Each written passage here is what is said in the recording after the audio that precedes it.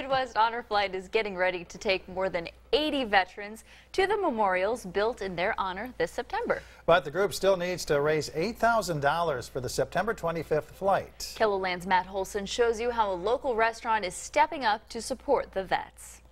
There's Grandma and Grandpa. Claire and Carolyn Ballen from Sioux Falls have been married for more than 60 years. The Washington High School graduates say life is still exciting these days, especially since Claire, a World War II veteran who says his age is 90 plus, has been selected to go on Midwest Honor Flight this September. What does a flight like this mean to you?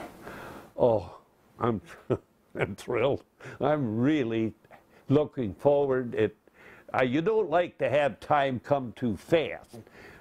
But I kind of wish it would come a little faster so I can get on that plane and go. Claire served in the Army in Japan after their surrender in 1945. After his service, he spent more than 50 years working at the stockyards in Sioux Falls. He and Carolyn are proud of their 4 children they raised together and the country they live in. The flags you see in front are not an adornment. They're something that are here every day. And we honor our country, we believe in our country, and it really is kind of an amen to what he has done. And I am thrilled for him and the other men that have this opportunity, and for our daughter to share this with him is just beyond happiness. The honor flights for veterans are paid for by donations. This upcoming Monday, the Barrel House will be donating 10% of its sales to the cause.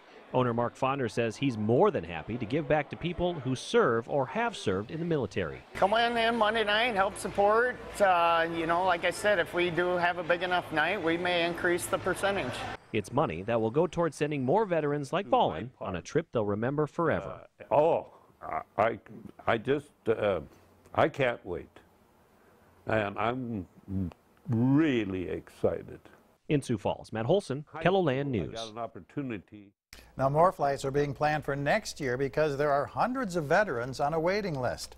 If you'd like to help, you can eat at the Barrel House this Monday or go to this story at KELOLAND.com for a link to where you can donate.